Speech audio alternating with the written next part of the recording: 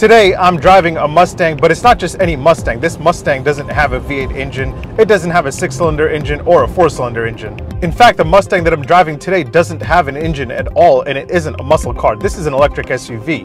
My name is Omar, and today I'm test driving the 2021 Ford Mustang Mach-E.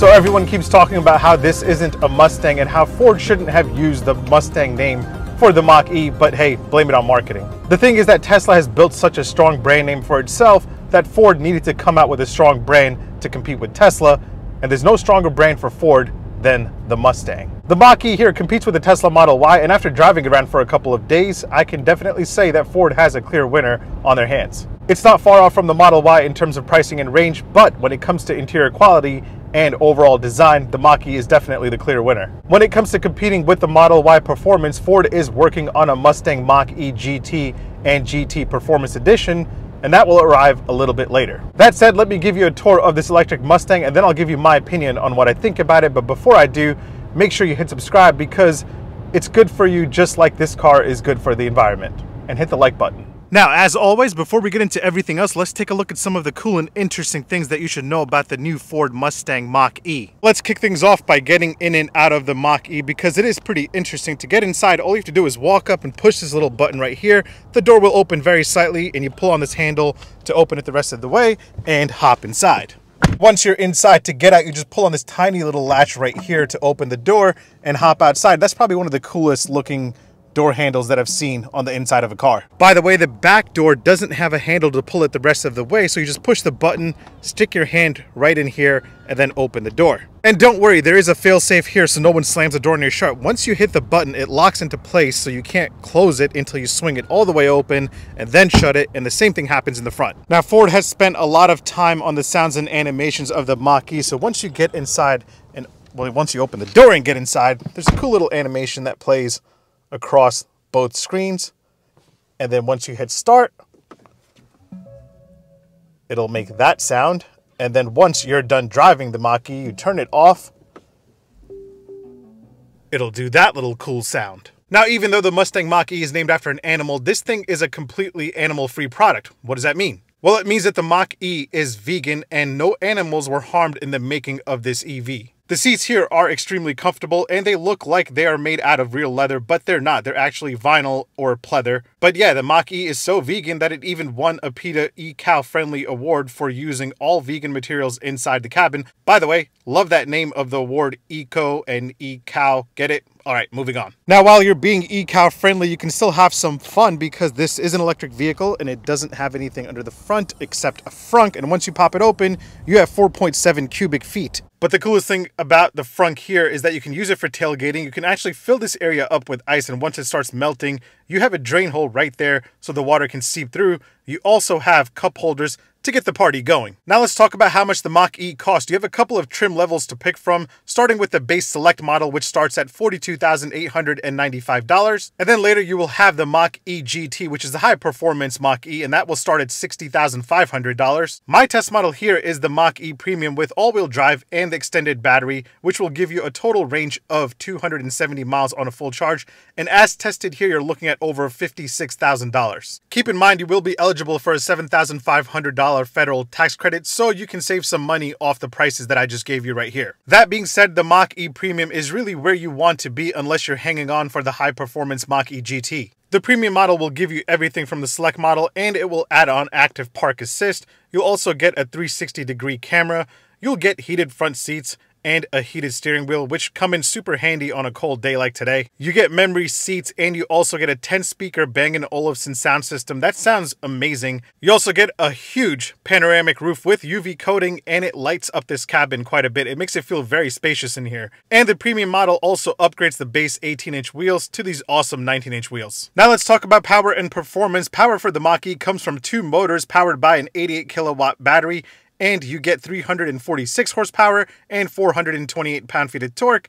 And just in case you had any doubts, there's the word horsepower right here next to the outlet lid which, you know, it's kind of a reach that, hey, this is a Mustang and it has horsepower. Either way, that setup will give you the ability to do 0 to 60 in 4.8 seconds with a top speed of 124 miles an hour. Now that's pretty much on par with the Tesla Model Y. The fastest Mach-E GT Performance Edition is still on the way, and that will do 0 to 60 in 3.5 seconds, which is right on par with the Tesla Model Y performance. Now when it comes to the drive modes, you have Engage, Whisper, and Unbridled. And that basically means normal, quiet, and sport. Now, when it comes to fuel economy, my test model here is the premium all-wheel drive with the extended battery, and that will give you 96 mpge city and 84 mpge highway. And then once you get inside, there is a screen here that will tell you all about your trip info and tell you where your energy went, whether you use a certain percentage on your route, climate, accessories, and other stuff. Depending on which Mach-E you go for, the range ranges from 211 miles to 300 miles. The Mach-E GT will carry a range of 235 miles for the Performance Edition and 250 miles for the regular GT. Now let's take a closer look at the design. Which one looks better, the Ford Mustang Mach-E or the Tesla Model Y? I'm gonna go with the Mach-E, but let me know in the comments below which one you think looks better. Of course, Ford calling this electric SUV a Mustang has some people pretty pissed off, but this thing looks pretty Mustang-ly stylish and more stylish than a lot of the EVs that you see out there. The Mach-E has a lot of cool Mustang design elements, including a powerful long hood, which Mustangs are pretty well known for. The headlamps are inspired by the Mustang and they look super sharp. Of course, the taillights is where the Mustangness really shines, with a similar design and the sequential turn signals that we see on all Mustangs. The side profile of the Mach-E is also pretty aggressive. I never thought I would like the absence of door handles, but I have to say it gives it a very smooth and clean look. One of the main highlights of the exterior design is the roof. When you view it from the side, it looks like the Mach-E has a really sharp sloping fastback style, but when you look a little closer, you'll see that the roof is actually higher. Ford has done some really nice trickery by painting the top part black and making the sloping part body colored.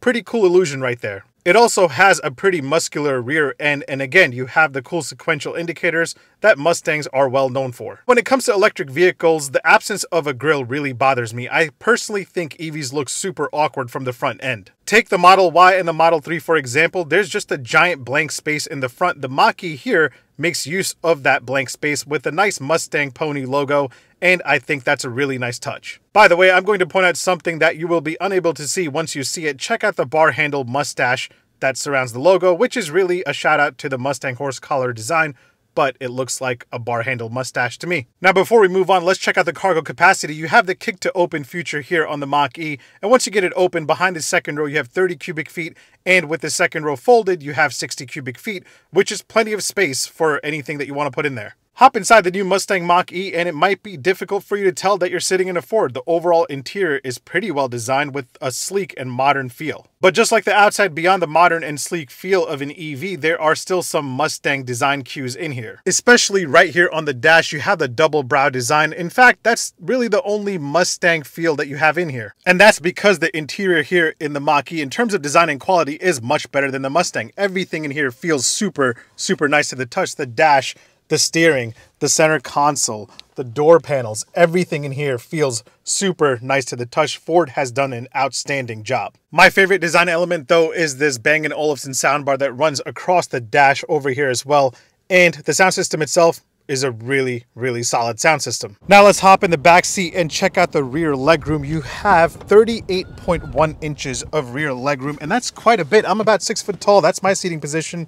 As you can see, I still have plenty of room. And since this is an EV, you have a flat floor, so 3 adults can sit back here with no problems at all. Other than that, you got 2 vents back here, and you have a USB-C charging port and a USB port, so that's pretty cool. So you can stay charged back here. Now let's talk about some tech and the screenage game going on over here. You have a 10.2-inch digital gauge cluster display, and it's not packed with a lot of info like modern gauge clusters. All you have here is your range, your battery life, your speedometer, and your gear select, and I think that's awesome. That's all the info that you need right there in front of you. Now Tesla has taken a lot of crap for not having a gauge cluster in front of the driver's view, and I think this is a really simple and cool solution. By the way, this section right here features some sensors and cameras to make sure that you're looking forward, because there's an update coming to the Mach-E that will feature some really cool self-driving tech. When it comes to the infotainment, the Sync 4A system is housed in a giant 15.5-inch touchscreen display that has a lot going on here, but it's not that overbearing. If you split it up into sections, you'll get used to it pretty quick. The top part here is just your profile section and shortcuts to whatever you want to access quickly. This middle section is basically all your info, and if you go into settings, it'll list all your settings right here. It's also the section where you can view this giant navigation.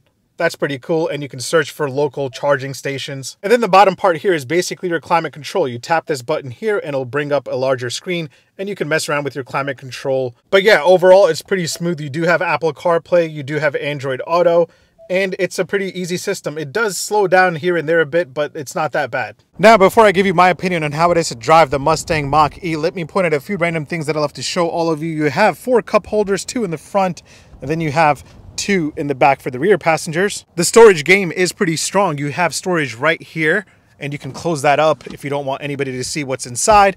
And then you have some storage right down there, so that's pretty cool. Here are the keys to the Mustang Mach-E. Not that exciting, because Ford wants you to use the Ford Pass app to access and unlock and start the Mustang Mach-E, because that's how new things are done and keys are of the past. Door open and close sound from the outside. And from the inside.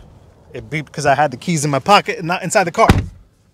Pretty solid. When it comes to charging, you have a wireless charger right here, and you have a USB-C and a USB port right there. And then in the back, you also have a USB-C port and a USB port if you're going to sit in the back to charge your devices. And of course, we have to hear the indicator and the horn sound. Indicator first, just like the good old Ford indicator, and the horn sound.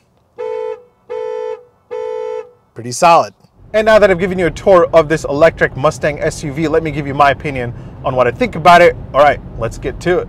So this thing is pretty exciting, but is it Mustang exciting? The thing is that if you're going to call it a Mustang, it should behave a little bit like a Mustang. 0 to 60 for the one that I'm driving here, it comes in just 4.8 seconds. And when it comes to handling, this thing can be a little bit fun to throw into corners. So I'm just going 55 miles an hour on a pretty safe road. I'm just going to hit the gas all the way down. And that's the unbridled mode and the unbridled mode sound. Pretty nice. Very, very responsive. Of course, we have to wait for the Mustang Mach-E GT to feel the Mustangness of this car. The Mustang Mach-E GT Performance Edition will do 0 to 60 in 3.5 seconds, which is identical to the Tesla Model Y Performance. So I'm pretty excited for that one. Now, for those of you that know me personally, you know that I'm not the EV type. I'm excited about EVs, and they're definitely our future. I don't have anything against EVs. I just think they don't fit my lifestyle, and they probably won't until you can go from 0 to 100% charge within a few minutes. Now, I know there are EVs out there that will go from 10 to 80% charge fairly quickly. The Tesla Model Y will do it in 20 minutes. The Mach-E here will do it in about 40 minutes. But that's like me going to the gas station and saying, can I get 20 regular, please? I've worked way too hard to be able to fill my gas tank within a few minutes and not worry about it for a few days. Really, the only thing that will make me consider buying an EV as my daily driver would be a shorter charge time or a really long range, so I don't have to worry about charging it for a couple of days. Now, if your commute is short and you don't drive as much, an EV is the perfect solution for you. And if you're considering buying a Tesla Model Y, I highly recommend test driving the Ford Mustang Mach-E. And if you want something quicker, if you're looking for the Model Y Performance, hang on for the Mustang Mach-E GT or GT Performance Edition. By the way, the amount of thumbs ups and smiles that I've received in this car has been more than any other car that I've tested in 2020. So I guess I'm pretty cool for caring about the environment. Either way, thanks for watching. Make sure you hit subscribe. Make sure you follow me on Instagram and on TikTok. My handle is @OmarDrives. I'll catch you on the next one. Take care. Peace. That instant acceleration can get very, very addictive. By the way, when the GT comes out, please don't use unbridled as the sport mode name. Make it GT or sport, or even call it track, you know, but unbridled, I don't like that one.